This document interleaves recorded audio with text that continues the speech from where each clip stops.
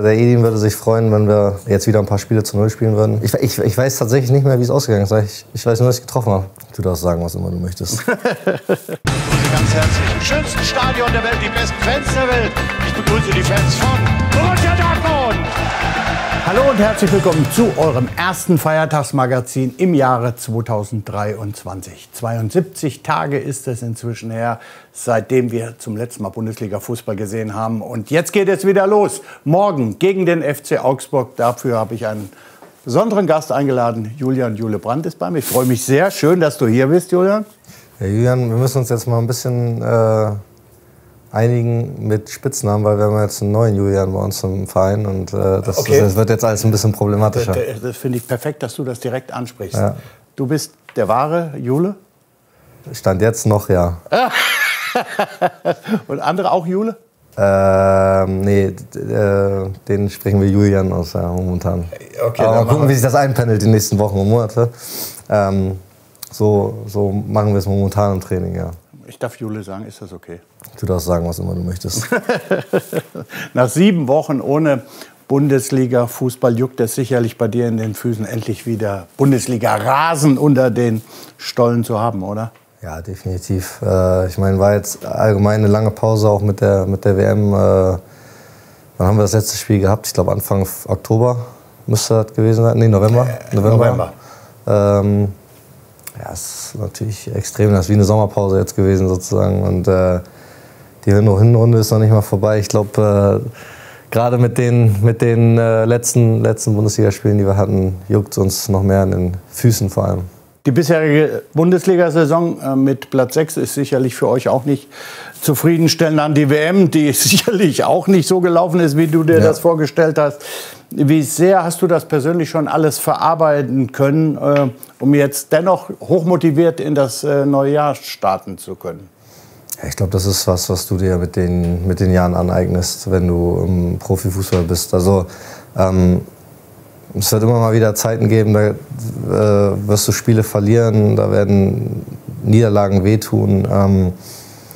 Und man lernt dann einfach auch relativ schnell das Thema irgendwie abzuhaken. Jeder macht es natürlich auf seine Art und Weise. Der eine braucht ein paar Tage länger oder ein paar Wochen länger, der andere ein paar Wochen weniger.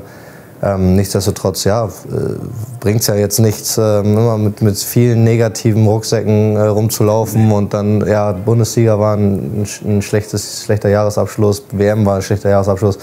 Also im Grunde genommen erst ein neues Jahr, jetzt geht wieder los. Wir haben uns nach wie vor viel vorgenommen und möchten einfach jetzt am Sonntag alles raushauen und das Jahr so gut wie möglich starten. Ihr habt was dafür getan, für die gute Stimmung. Wir waren gemeinsam in Marbella. Die Sonne war reichlich da, bis auf einen Tag.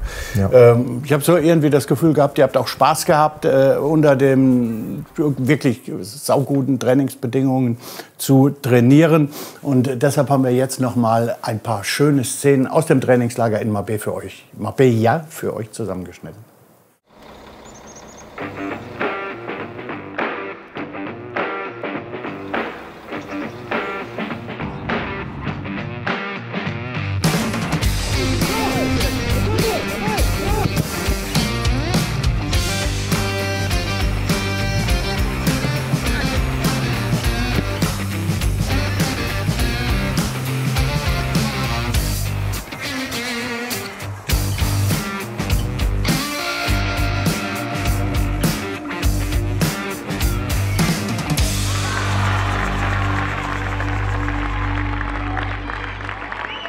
Wir haben gesehen, ihr habt intensiv gearbeitet unter der Sonne in Südspanien. Jetzt in Dortmund ging es natürlich auch weiter. Wenn du es beurteilen müsstest, in welchen Bereichen des Spiels seid ihr Anfang 2023 besser als im Jahr 2022? Ja gut, das wird sich am Ende erst mal zeigen, muss man ja sagen. Jetzt aus dem Trockenen heraus das zu beurteilen ist schwierig, weil ich glaube, ein Spiel ist noch mal anders als im Training. Aber man muss schon ehrlich sagen, dass wir ein paar Themen haben, an denen wir arbeiten müssen und gearbeitet haben. Unter anderem war es natürlich hohes Pressing. Es ist Chancenvereitelung, nenne ich es jetzt einfach mal. Wir haben zu viele Chancen gegen uns bekommen, auch vor allem zu viele hohe Chancen. Wir haben natürlich dementsprechend auch viele Gegentore gefressen. Ja. Oder ich sag mal, im zweiten Teil der Hinrunde. Im ersten Teil war es eigentlich noch ganz in Ordnung. Und natürlich ja, muss man auch ein bisschen, ja, oder kann man das Spiel mit dem Ball immer wieder verbessern. Und ja, das waren Schwerpunkte, da haben wir hart dran gearbeitet. Man hat es im Video gerade gesehen. Ja, es hat Spaß gemacht, aber wir haben auch gelitten. Hart, ja. Wir haben auch gelitten. Es war viel auch auf engem Raum. Ne? Also das ist ja aufgefallen. Ich meine immer, das macht dir besonders viel Spaß, ne? Ja, natürlich, also mit dem Ball dann. Ja. Aber auch, es geht einfach auch darum, so ein bisschen der enge Raum auch einfach für alle nochmal die Sinne zu schärfen, dass wenn du einen Ball verlierst, und das ist auf engem Raum ja sehr wahrscheinlich, dass du dann einfach nicht dich darüber ärgerst, dass der Ball wegspringt, sondern dass du eigentlich direkt diesen Schalter hast, umzuschalten, sich den Ball wiederzuholen. Und das ist ja das Wichtige, was wir dann auch am Ende ja, morgen dann zeigen möchten.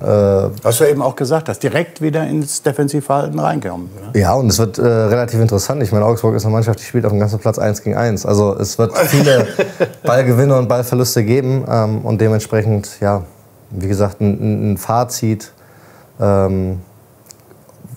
wie gut jetzt die Vorbereitung war, das wird man dann mit den Spielen sehen. Ohne Druck, das werden wir morgen sehen. So ist es. Eine Achterbahn hinter sich hat sicherlich auch Sebastian Haller. Er ist jetzt überraschend ganz früh schon wieder zur Mannschaft gestoßen und hat auch schon gezeigt, dass er eine Verstärkung sein kann. Deshalb für euch noch einmal die schöne Rückkehr von Sebastian Haller.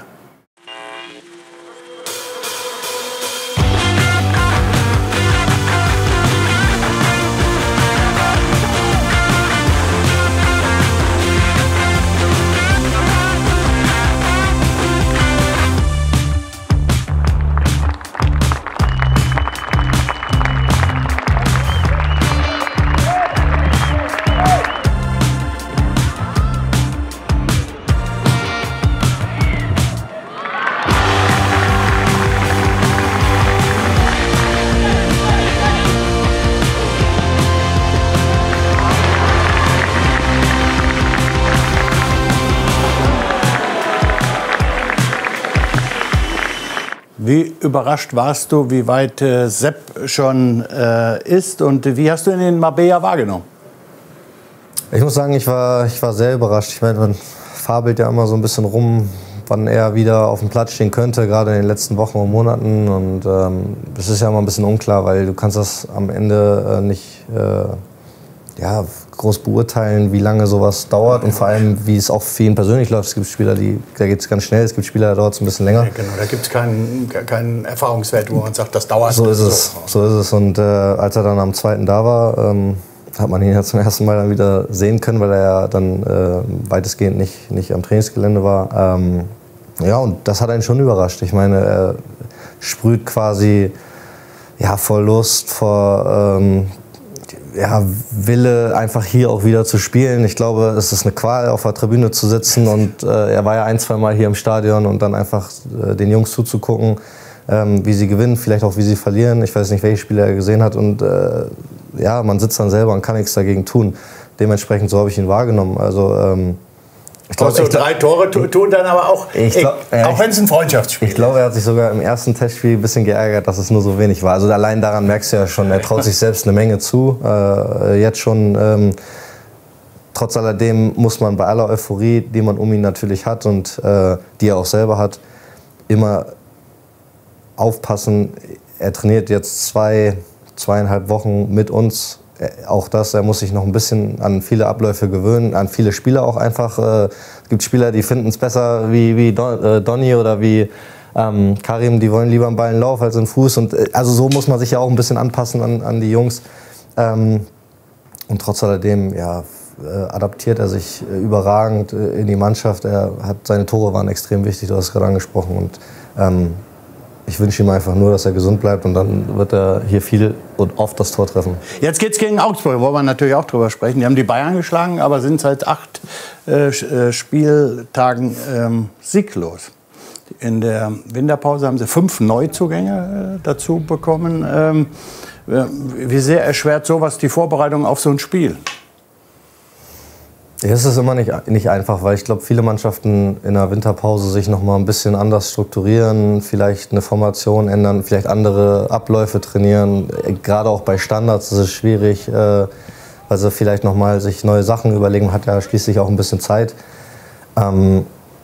Ich glaube, mit den neuen Spielern, klar, man kennt sie jetzt nicht so gut, aber ich glaube nicht, dass das große Problem ist, weil ich glaube, der Spielstil von Rico Maaßen wird derselbe bleiben. So, da bin ich mir relativ sicher.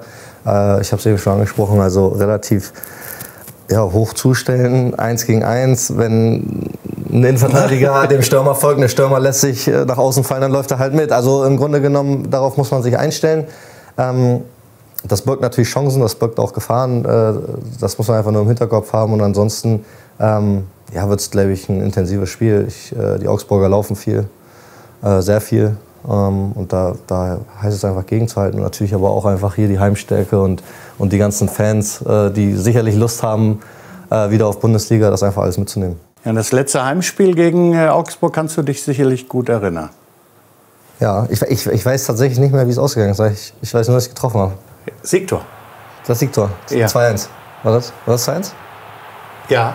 War 2-1, ne? Mhm. Ja, aber das Ergebnis bin ich mir gerade nicht mehr so sicher. Aber kann ich mich erinnern. Sieht doch gut aus, oder? Ja, du, gerne. Also ich glaube, der Edin würde sich freuen, wenn wir jetzt wieder ein paar Spiele zu 0 spielen würden. Das ist natürlich ein hoher Anspruch, weil wir gegen gute Mannschaften spielen. Greg wird sich, glaube ich, auch freuen. Greg auch, aber grundsätzlich, na klar, steht der Sieg über allem. Wir drücken die Daumen und hoffen natürlich, dass ihr morgen mit einem Erfolgserlebnis in das Jahr 2023 startet. Bleibt bitte gesund, spielt weiter so, schießt viele Tore, gibt viele Vorlagen. Schön, dass du heute da warst. Vielen Dank. Danke auch.